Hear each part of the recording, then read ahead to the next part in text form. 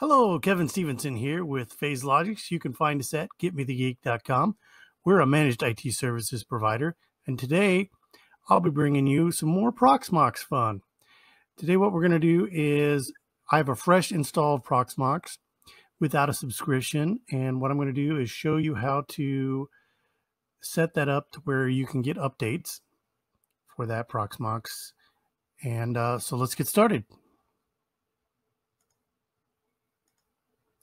Here I have my Proxmox web page. I'm going to log in. And the first thing you notice is this: you don't have valid subscription pop-up that always is going to show you. This is going to be a pretty standard thing. You can get a subscription for Proxmox. I will let you know that it is also pretty darn affordable. So if you want to go that route, it's a good option. However, you don't have to. Just click OK. And then what you want to do is go ahead and I'm going to use Putty to get inside this guy and be able to do the updates. Here we go.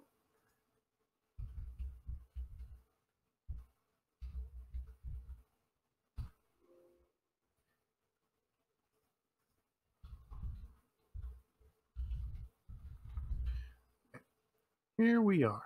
So now I'm putting into this guy. And what we're going to do is edit the source list. Nano. I'm going to use Nano. That's my preferred editor. It's nice and simple. /etc/apt/source list. That's going to get you to the main update source list. So what we want to do is go on down here to the bottom, and we're going to put in a no subscription entry.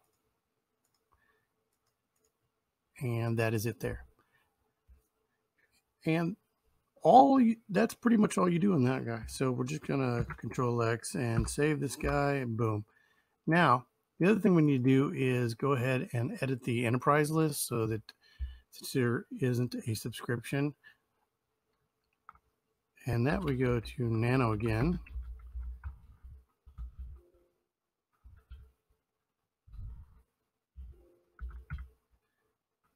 PVE-enterprise.list.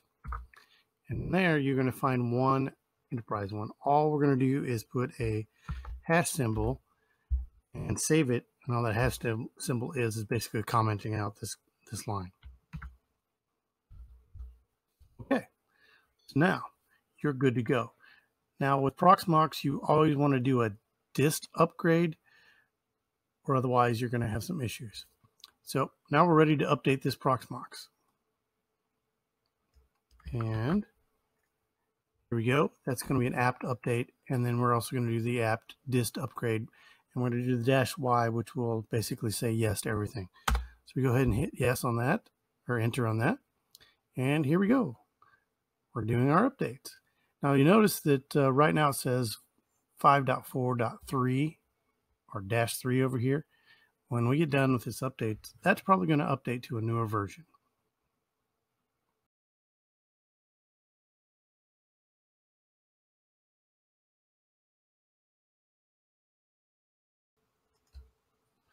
Okay.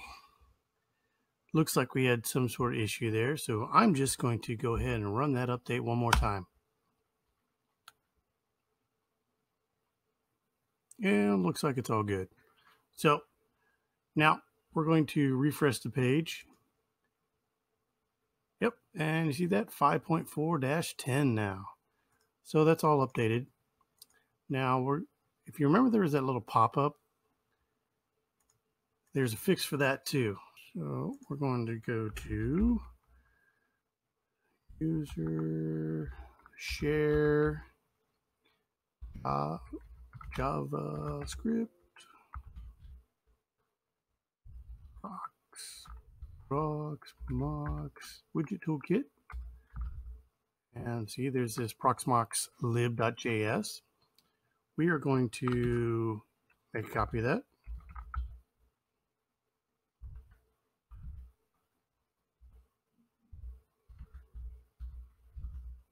So you'll see that I have a backup of that original one. And now let's get in there and make a change to that. All right. So if you go down here to a line that says if data.status, could be anywhere in there. Might actually try to look for it.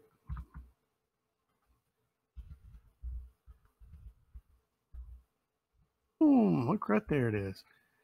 All right. So you see how that pop-up that says no valid subscription warning here? We just change this guy to false. So we'll just take this data right here.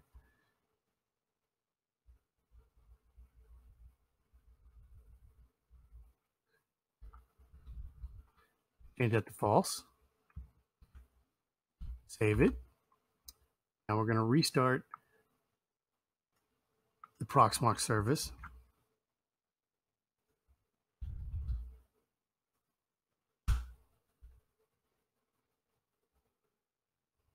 And that's done. Now let's reload the page again here. Yep. We're going to just do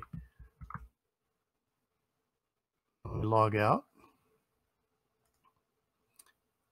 Reload that page just one more time. So if we're lucky, now you may have to clear your browser or something like this, but to make this work. But voila, no message anymore. So that is how you change a non-subscription Proxmox to use the open source, the non-subscription repos for updates, and remove that pesky little pop-up. After this point in time, you can go over here and click on updates and then click the refresh and see it's going to go out there and refresh these guys, look and read the packages and all that good stuff. And because we did this already, that's all good by the command line, but you can use the GUI to do the updates now too. So from here on out, you should be good to go. Thanks for watching. If you like that video, just give us a thumbs up. If you want to see more content, hit the subscribe button and the bell icon to get notifications. If you want to hire us for a project, head over to GetMeTheGeek.com, where we offer business IT solutions. Thanks again for watching. See you next time.